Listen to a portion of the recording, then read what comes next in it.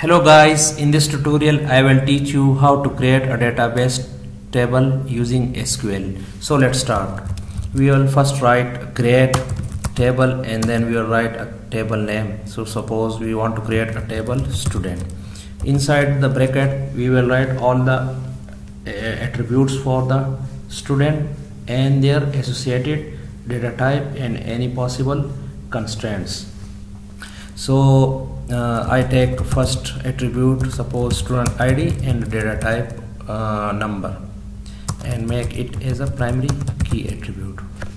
Then we take another attribute, name, varchar2 is the attribute, data type, and the size we take is, for example, 12. Suppose the constraint on the name attribute is not null, so we'll write a not null. Father name is another attribute considered, so you'll write father name varchar2. So if there is no constraint, so we will start writing another attribute.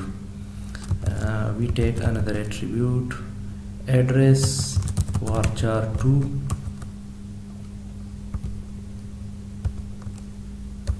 and the constraint we take is for example default means the default value will be entered if no value is inserted.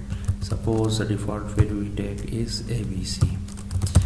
We take another attribute, contact, varchar2,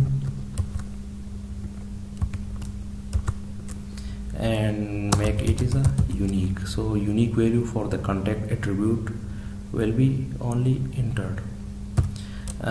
We take another attribute, age, the data type is number, and the constraint is check, so the value inserted value for the age will be check. If it is greater than some value, let us suppose age greater than 18, so it will be entered, else it will be not entered. We will close the bracket, and now the table is successfully created. So we can save the changes using the commit command, and we can describe this student table, so you can see all the attributes and the associated data types. So thank you for watching my video.